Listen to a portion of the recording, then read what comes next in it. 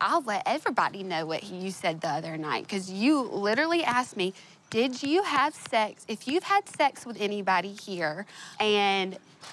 You're such a joke, bro.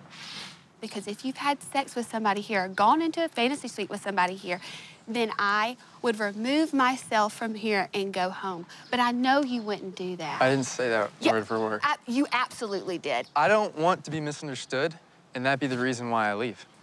Because I know deep down, after everything you told me throughout this whole process, I still know for a fact that you still have feelings for me. I did have feelings for you way longer than I wanted to, and listened to everybody say things and explored my heart and tried to figure it out. But I've been praying for clarity and praying for it. In the moment that you started talking and what you were saying, you were judging. The way that you talk is not the way that I talk about things. I 100% was misunderstood. And I know for a fact that you didn't understand what I was trying to tell you. And never have I ever condemned or judged you. Ever. And never will I ever. So please don't put those words in my mouth.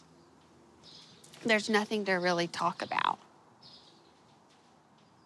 The Lord has allowed that soul tie, weird spiritual thing that I had with you to completely be gone. I haven't cried. I have been like, what the crap happened the other night? There has not been one part of me that has had any regret from what I've done. So no, you don't know how I feel. So Hannah. Yeah. What do you want? This is all up to you.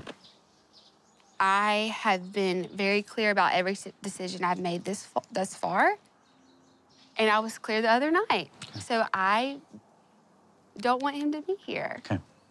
Can you seriously look me in the eyes and tell me that you have complete clarity and that you have no feelings for me any longer? I can. Okay, that's all I need to hear. All right.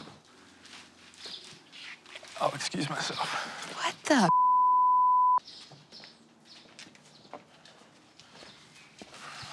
Dude.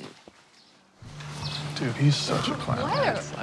What a freaking... She sent him home, like, he just won't leave.